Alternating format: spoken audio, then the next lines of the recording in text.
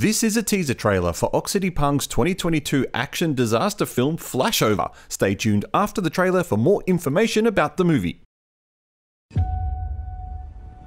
刚才我孩子被困在天台上，我特别想保护他，但是我没有能力。直到你的战友们出现，我才发现我是第一次明白你，明白你的工作有多重要。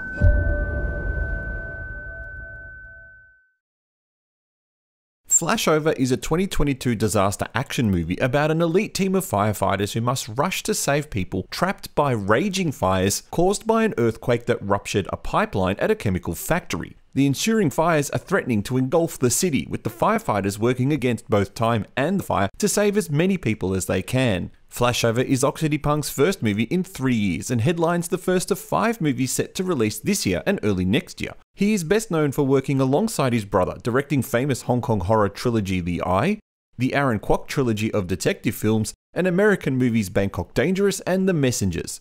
The film's cast includes Jiang from Operation Red Sea and The Captain, Wang Qianyuan from The 800, Caught in Time and Shadow, Liya Tong from The Chinese Doctors and A Writer's Odyssey, and Jiang from Infernal Affairs 2 and The Battle at Lake Changjin.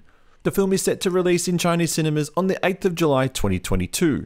Stay tuned for more trailers and news about upcoming films here on Asian Film Fans. Press like on the video and subscribe to support us. Thank you, and we'll see you next time.